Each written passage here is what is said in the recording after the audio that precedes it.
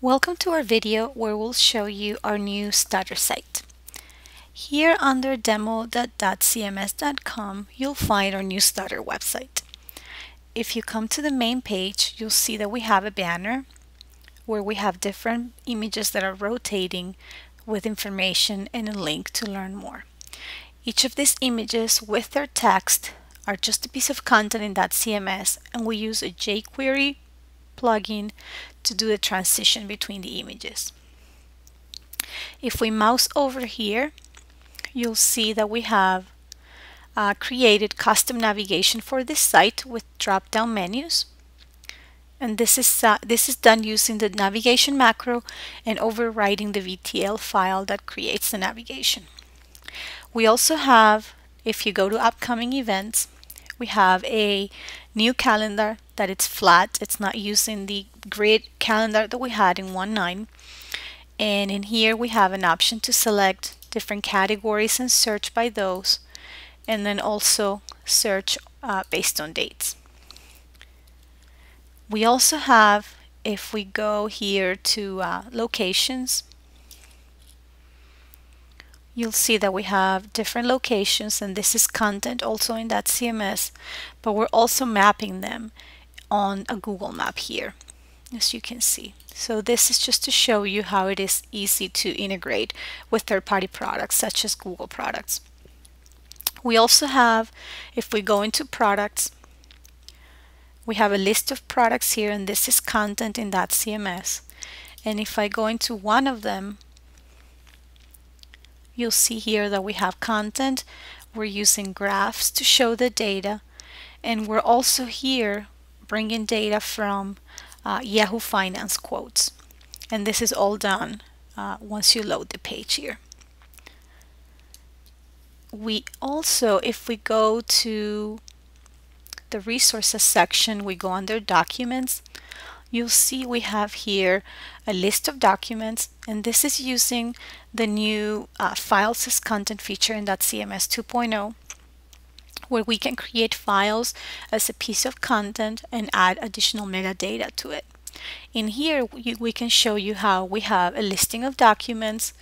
We can click through to see the detail for this document and its metadata. In here you can see the metadata for the file, and we also can then search given different topics, and or we can search using keywords. We also can use here, if I search for image, we're using the metadata's content type to search for all of the images or all of the videos or all of the documents. In this case, using the metadata.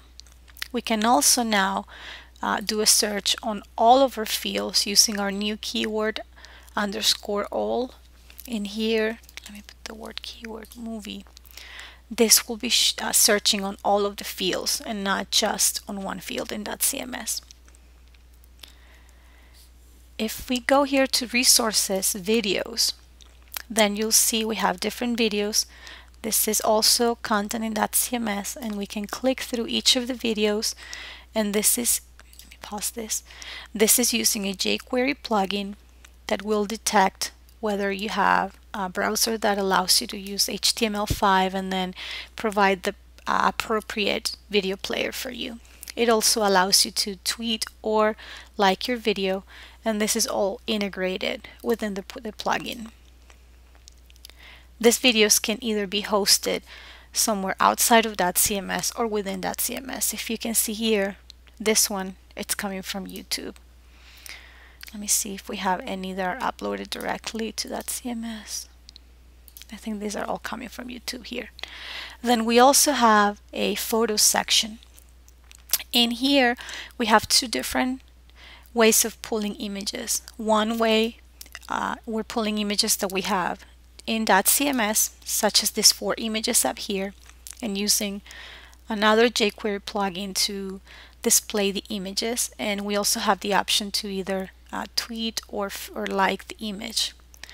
We can also then, on this section, we're pulling a Flickr feed So in here we're pulling pictures from our conference from last year, and you can see now this is coming directly from Flickr. We also have, if you click on Contact Us, we have the Contact Us form, and this is using the form builder that we created for 1.9. It works the same way in 2.0. Of course, we wanted to have that on the Stutter site. Something cool on this site that we didn't have before on the demo site, if we click here on the visitor information, you can see here this is showing you my location, where I am, telephone code, the city where I am, state, etc. It also shows you information about my browser and my session, and I can click here to see my click trails. So this is showing me everything I've done on this session, how long I've spent on each of the pages, and where I've been clicking through to get to this page. And as you know, we save all of this information within the clickstream tables in dotCMS, and you can access all of this in the back end for logged in and non-logged in users. But it's nice for the user to be able to see this in the front end. We also have a new mobile site for dotCMS 2.0, and we'll show you that in a separate video. For more helpful videos, visit our resources section on the dotCMS website. From all of us at dotCMS, thanks for watching.